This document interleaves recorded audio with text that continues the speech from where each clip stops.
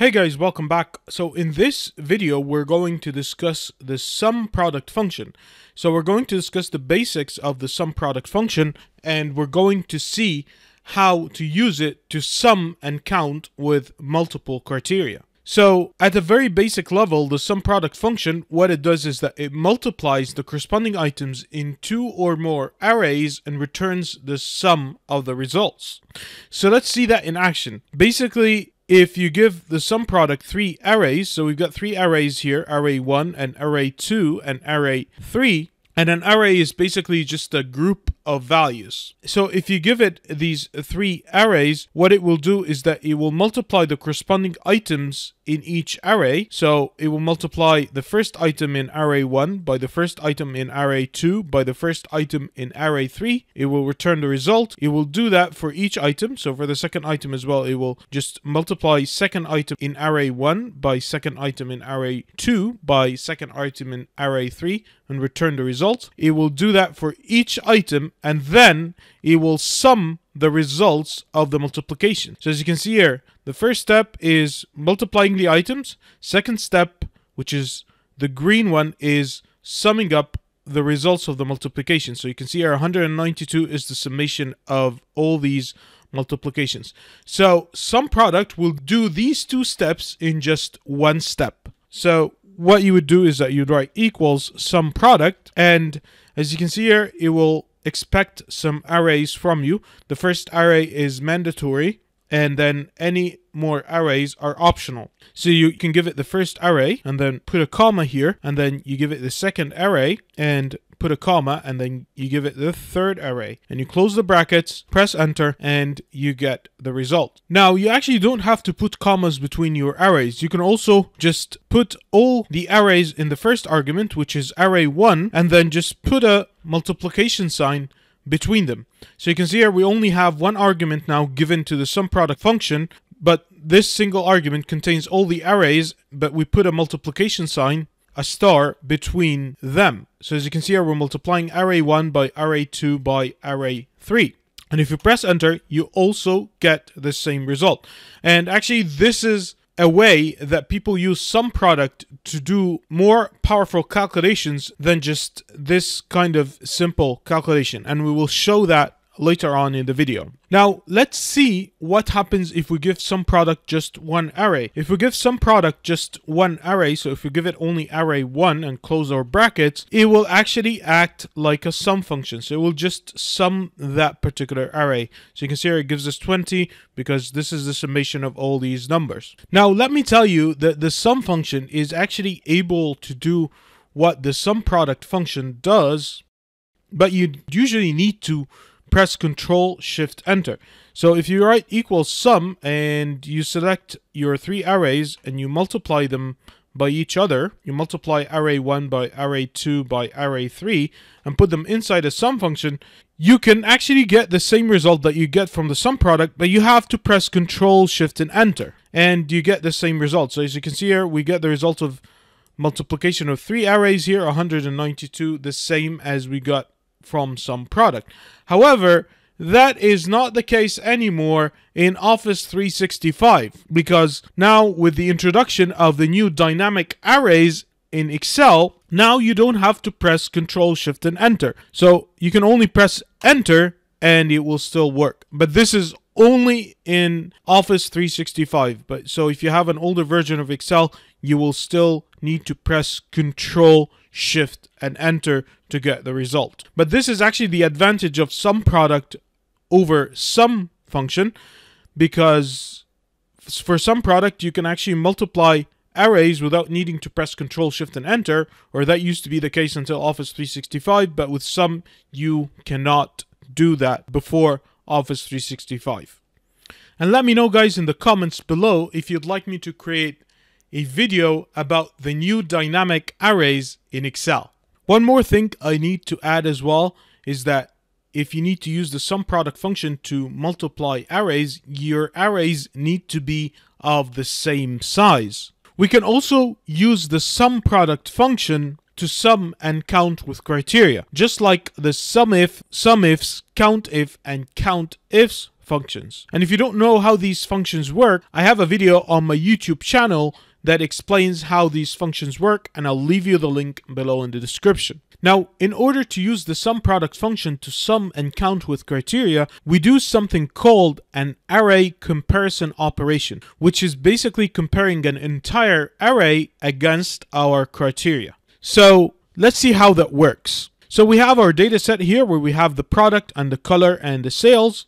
And our criteria is product 1 and blue. So basically we need to get the count of rows where we have product 1 and blue at the same time. So I'll write equals SUMPRODUCT, and first of all we need to give it our first array comparison operation. So we're going to compare our first array here, which is the array of products, against our first criteria here, which is product 1. I'm going to absolute product 1, and if you're going to drag the formula down, you should absolute the array as well, but we're not going to drag the formula down in that case. So you got to give it this array comparison operation where you compare the whole array against your criteria, and you got to put this array comparison operation between brackets. So you can see here I put the whole array comparison operation between brackets, and this will result in Boolean values, in trues and falses. So if you highlight this array comparison operation and you press F9, you can see here you get trues and falses. I'm gonna press Ctrl and Z here on my keyboard, and then you're gonna multiply that by another array comparison operation, which is the array comparison operation for your second criteria. So I'm gonna compare this array here against the second criteria, which is blue.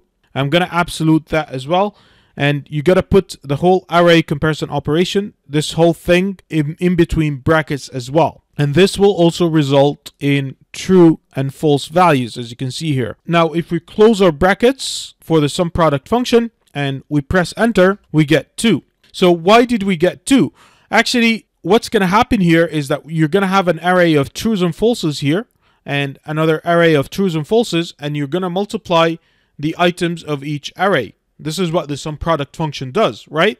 And whenever you have a true multiplied by a true, you're going to get a 1, because Excel will treat a true as a 1 and a false as a 0. So when you have a true, which is a 1, multiplied by another true, which is a 1, you get a 1.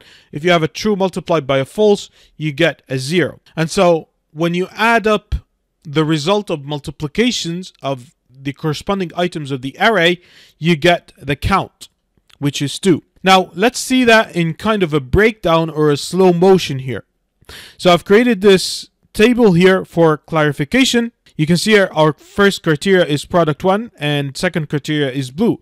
Now what happens here is that we compare this product 1 on the first row against our criteria, which is product 1, and we get a true here, and we compare the blue against our criteria, which is blue, and we get a true here, and we do that on the second row. So here is product 1, we get a true, but here it's green and we get a false, and we do that for each and every row. And as you can see here, we only get 2 rows where we have a true and a true, and this is our result. We have only 2 rows that meet both our criteria at the same time, and this is the Boolean multiplication result, which is the result of multiplying this by this. A true by true is a 1, a true by false is a 0. Okay, and so basically what's going to happen is that the SUMPRODUCT will add the results of these multiplications, and we have only 2 ones, which would give us a 2. Now if we need to get as well the summation of the sales here, we need to multiply by a third array, and our third array is going to be our sales, and this is not going to be an array comparison operation. We're just going to multiply by the array. So we're going to actually write the same formula here, however we're just going to expand on it by putting another multiplication sign, and we're just going to include this array. And you don't even have to put it in brackets actually. So I'm putting it in brackets, but you don't have to put it in brackets. It will still work, the third one, if you don't put it in brackets, because this is not an array comparison operation. This is just an array. And if you press enter here, you get the summation of sales for product 1 and blue. as you can see here, if we sum these two values in green here that meet our criteria, we get 9,005. Now I've got a drop-down menu here that I created, so if you change the criteria, you can see here that the conditional formatting I created as well will react to that, and it will show us the rows where we have trues for both our criteria. As you can see here, we'll highlight these rows in green, and you can see here as well that our calculation reflected the different criteria that we selected as well. Now, while SUMIF, SUMIFS, COUNTIF, and COUNTIFS functions can sum and count with criteria, just like SUMPRODUCT, and they can even do it faster. Their calculation time is faster than SUMPRODUCT, so they are better than SUMPRODUCT in that sense. Understanding how SUMPRODUCT sums and counts with criteria can help you understand how to use it to sum and count with or and conditions, which the SUMIF, SUMIFS, COUNTIF, and COUNTIFS functions cannot do. And we're going to explain that next. Now let's see how we can do summing and counting with or and conditions using SUMPRODUCT. So we have this data set here where we have the month and the sales rep and the quantity sold and the price. And let's say we want to get the count of the rows and the quantity sold and the revenue, which is basically the price multiplied by the quantity, for John or Sue and January. So that means we're going to get the count for the rows containing either John or Sue and January at the same time. So let's see how we can do that with the SUMPRODUCT. So equals SUMPRODUCT, and then our first array is going to be an array comparison operation between the array for the sales reps here. So this is going to be equal to John, and we're going to absolute John here. And we're going to put the whole thing between brackets, as we agreed before. And then to do an OR condition, we need to put a plus sign. So we're going to add that to another array comparison operation, which is going to be the array of sales reps as well, equal to Sue. And I'm going to absolute it as well, and I'm going to close my brackets. So this is basically one array. These two array operations, I'm going to consider them as one array. It's either John or Sue.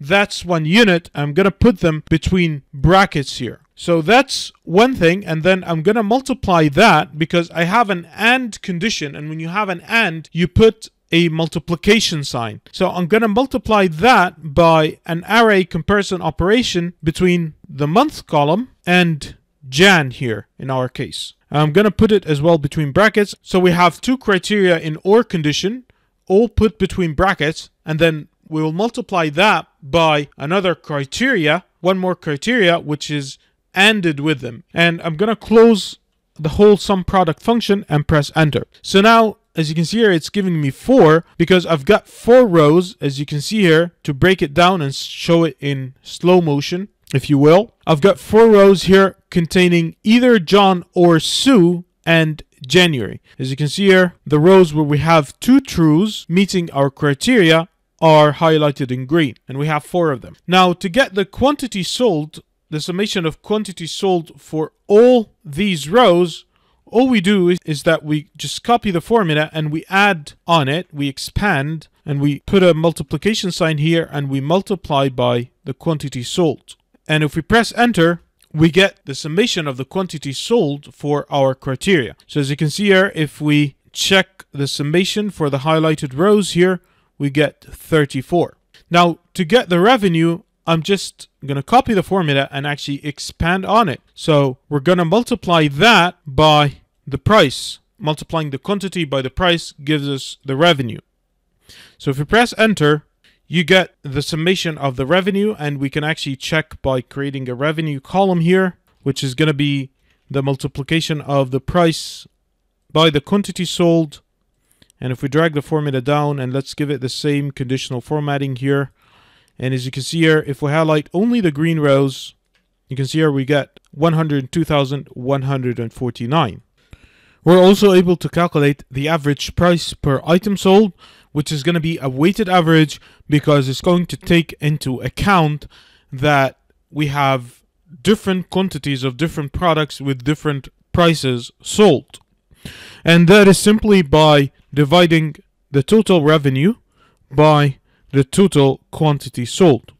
So if we divide the revenue by the total quantity sold, we're gonna get the average price per item sold. Okay guys, so this is how we can use SUMPRODUCT to do summing and counting with criteria. And I would like to thank Leila Gharani, as she gave me the inspiration to do this video. She has a video as well about SUMPRODUCT. I'll leave you the link below in the description. I'll leave you the link for her YouTube channel as well. She's a great Excel instructor. So thank you guys for watching this video, and I'll see you on the next one. Bye. Thank you for watching the video. If you like the video, press the like button.